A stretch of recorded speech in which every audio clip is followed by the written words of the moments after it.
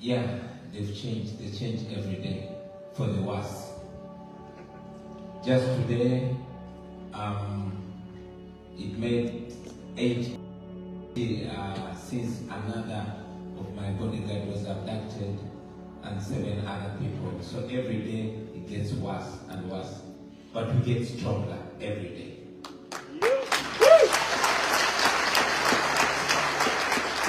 Stronger in spirit or also in support? How can you tell about the support?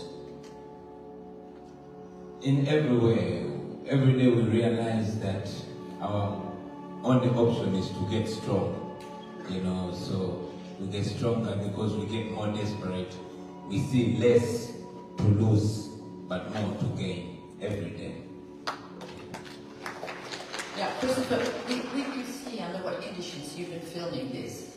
I just couldn't stop wondering how on earth could you actually, you know, shoot this film? Making a film is a massively collaborative, as filmmakers I'm sure are here. It's a massively collaborative occupation, and there were many, many people. You know, the directors often end up getting my co-director can't be here.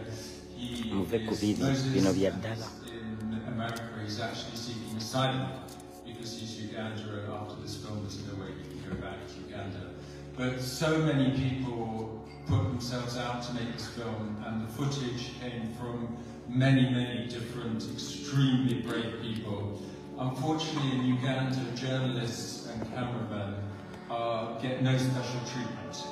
There's not such a thing as if someone's seen as a press or a journalist, they're protected. Many, many people filming got injured. Moses actually got shot in the face at one point, and there's many, many cameramen, some of whose footage we used, who were on the campaign trail in the thick of it with Bobi and the team, who suffered really, really terrible things. So this film is really a tribute to all of those people and all of the Ugandans, and there's lots of people we couldn't credit in the film because it would be, they're still in Uganda, it would be unsafe for them. So it's a massively collaborative effort. Did you come to a point that you considered you had to stop filming because of you were putting people at risk? Yeah, I mean, very, very much so, but it's almost felt like I grew up, I was born in Uganda and I had a special love for the country. And it just felt like we couldn't stop, we would be letting people down. And whatever we went through, whatever the filmmaking team went through, was nothing compared to what people in Uganda have gone through. People in Uganda, just by having the slightest association, it might be a sticker on your motorbike, it might be wearing a red t-shirt. Any association with Bobi and his team puts you at massive risk. So people are daily sacrificing. So as filmmakers, we certainly didn't feel that we could not carry on filming. We had to carry on filming because we were taking far less risks by a long way than Bobi and all of the Ugandans who really movie Ayogedde. This is a speech. You're working under incredible conditions we've been seeing.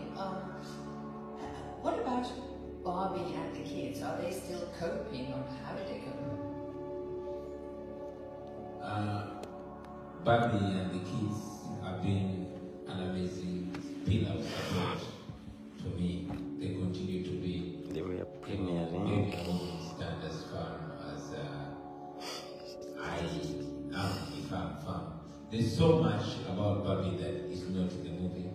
Just like there's so much brutality that was kept out. In fact, at one point I was asking Chris, why did you decide to make this film so clean? Because we thought that it was an opportunity to show the world how brutal it can be. But he guided that if you show too much violence, you know, it might even disgust people and doesn't get the viewership that we hope to get. So this is not even a fraction of the violence that happens there. But Bobi has been a source of support for me and the children. They are still there. They are used to it. Not that it does not affect them, but you know, it's the reality they know. Yeah. Yeah, Christopher, when we spoke before, you said when Bobi saw the film for the first time, he said to you, "My God, why did you just leave out all the violence?" Well, we just saw the film. He actually said, "Why did you make Museveni look so good?" And I was a bit shocked by that. I was joking. No, I mean, what happened was we spent 2.5 years in the cutting room, and we looked at cutting this film many, many different ways. We filmed people who had been tortured in medieval ways. We filmed people who had had their fingers chopped off. We filmed the most awful, awful suffering. And at various points we had more of it in the film. But ultimately, I think you can just get to the point where it's just too much. And we decided as filmmakers that the film would be far more powerful if you saw the whole thing through Bobi and Barbie and those close to them. If you felt their pain, it would relate far more than just seeing a catalogue of horror. But the one thing I can assure you, that catalogue of horror is there, and it's pretty awful. Bobi, at a certain point when you're in Washington and you're being interviewed by a TV journalist, she asks you, in case you do become president someday, hope, how do you prevent not becoming like the guy that you are fighting? She was asking you. And then you said to her, we've got to empower the people. I fear that as well, I've got to empower the people. And then I thought, okay, empowering the people, that's like 10 points. But then, what about ruling a country? Because we're looking at a country, I've also lived there. I know it is a rotten country if it comes to bureaucracy and how it is governed. It's like 3 decades of corruption, of stealing ministers. Yeah, it's like the crony elite. How could you change such a system? Thank you. It's true that looking at Museveni, General Museveni, who was one time a favorite to so many of us admired General Museveni, the younger version of him. So looking at what he has become now, it scares us and proves to us that anybody can get corrupted. So our trust is not in individuals, and we're not trying to build individuals, not even myself. We believe in building institutions that will hold all of us accountable. And we can only do that when we do it together.